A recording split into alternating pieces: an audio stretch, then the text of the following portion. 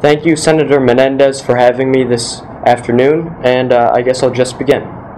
Beginning with World War II and its succeeding events, the globe began a process of economic interdependency and diplomatic trade. The Marshall Plan, the Japanese Constitution, and the creation of organizations like SEATO instituted a global trading system where the United States economically and militarily backed her allied nations, while the Soviet Union backed their own. Most unaligned nations did not flourish without the assistance of one superpower or the other. In 1991, the USSR collapsed, creating a power vacuum throughout almost a third of the world. The United States was the only nation that had the resources, initiative, and entrepreneurial spirit to lead a global economy. The unique position of the United States at the end of the Cold War is the same position the United States holds today.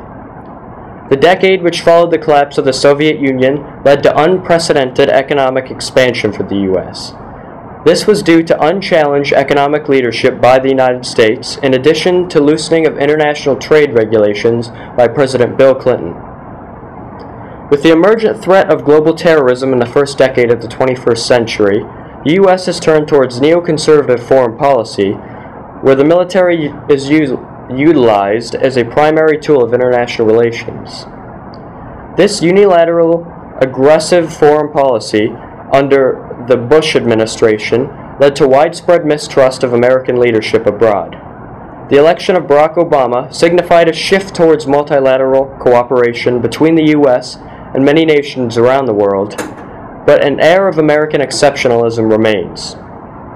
Secretary of State Hillary Clinton set a foundation for fair international policy and the utilization of smart power, which advocates for solutions based on the context of each diplomatic situation, be it sanctioning, negotiation, or the use of force. This strategy is effective, yet the goal of the United States can be furthered efficiently, covertly, and in parallel with the usage of Clinton-era economic strategies.